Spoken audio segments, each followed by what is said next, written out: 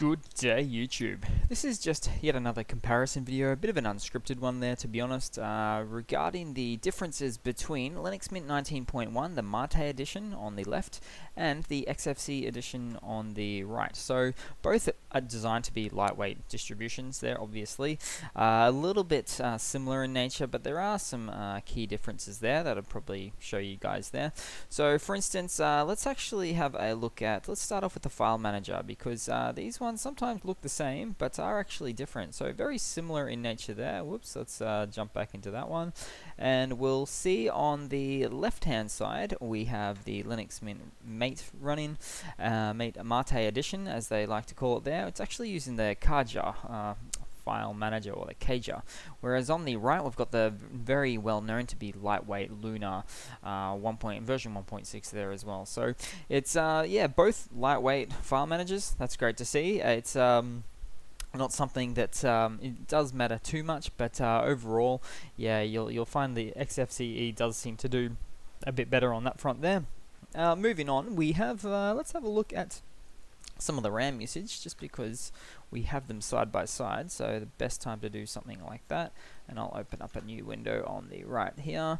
So at a glance, what we might see here is we have Linux Mint 19.1 Mate on the left, as mentioned, and XFCE on the right. And straight off the bat, they're pretty much just rebooted, started from scratch, each machine here. So we've got about 350 on the right and 410 on the left for the Mate. So fairly similar, like I said, in terms of the file manager as well, a little bit more lightweight, that sort of thing.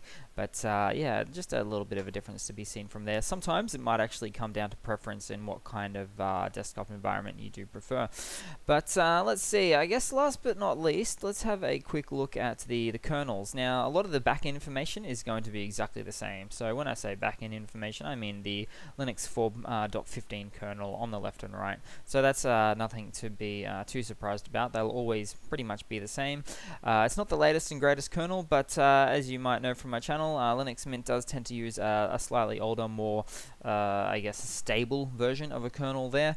Having said that, not all is lost, because you can still go and actually update the kernels there on the update manager, of which I've got a video there for as well. But that's pretty much it, guys. Just a really quick look at some of the key similarities and differences, and just really more of a get a bit of a feel for what's going on with these types of operating systems here. So super quick video. I hope you've enjoyed. Please subscribe, and yeah, thanks for watching. Cheers.